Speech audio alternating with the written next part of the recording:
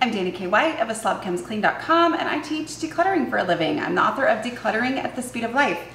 And one of the big game-changing concepts that I've talked about so many times is your clutter threshold.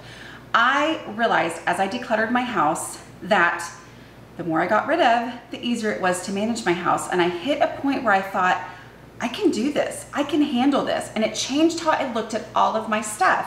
And instead of thinking that's a nice thing, I could use that, I like it, I started asking myself, can I handle that? Like, is it something that I personally can keep under control, or is it consistently getting out of control? So I have something that I need to declutter, and I thought, well, I'll just do a video about it first, real quick. It's actually two things.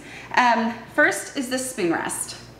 There's irony involved in this spoon rest, and the irony here is that I'd written a blog post years ago about getting rid of a spoon rest because I just realized I didn't like it. Like, it for some reason never occurred to me to stick it in the dishwasher after I had used it and then it was dirty, or even if it was clean, it got like, you know, kitchen dirty, like just kind of everything needs to be cleaned all the time. And it wouldn't occur to me. And then I would be like, well, I don't want to put my spoon on that because it's kind of grimy.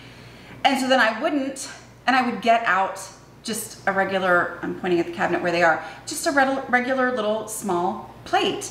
And I would just use that to put my spoon on. And that always occurred to me to go in the dishwasher. And I realized I need to get rid of my spoon rest. And then I think about a month later, my mom gave me a new spoon rest. And it's been years, and this is really pretty. And I was like, oh, but she gave it to me. Oh.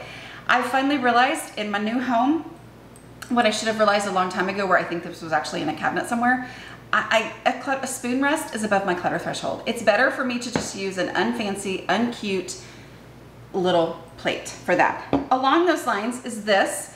I love this. I think I might have gotten it at a garage sale. It looks like it should be very helpful. And when we moved into this house, and I had that thing open this whole time, dang it. I just realized that was open, and then I thought about closing it and starting over. And then I realized, you know what? That's me. I'm always leaving cabinet doors open, so whatever. Anyway, so this thing, I thought, oh, okay, that'll be a nice little thing to set things on. I think I had like, I don't know, fruit on it or something at some point. But what I found was it just kept getting moved around, and it never really got used very well. It would get dirty, and then I would think, oh, I've got to clean, I've got to stick that in the dishwasher when I've got all these other things and I finally realized, wait a minute, I don't have to have this in my house. It's nice. I like it. It's my favorite colors. I think it looks pretty in my kitchen. I don't need it in my house because it's more hassle than it's worth. It's over my clutter threshold. So I've gotten rid of those two things.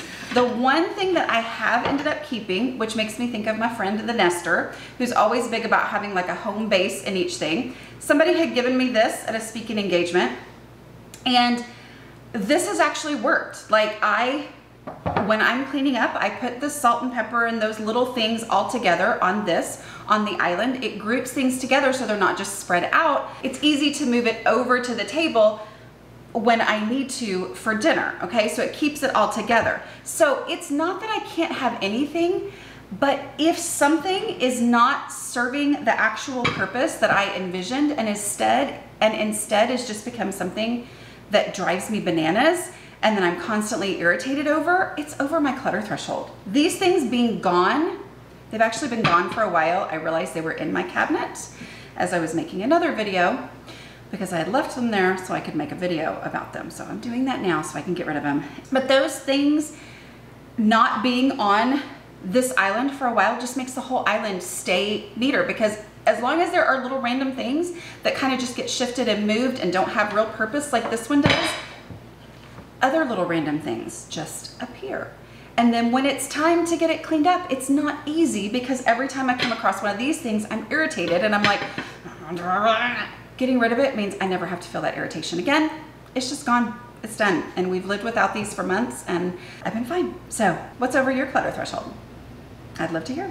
I define clutter as anything that gets out of control easily in my home, and your clutter threshold is the amount of stuff that you can personally keep under control easily. I cannot keep these under control easily, so they need to go. All right, I will talk to y'all later. Bye.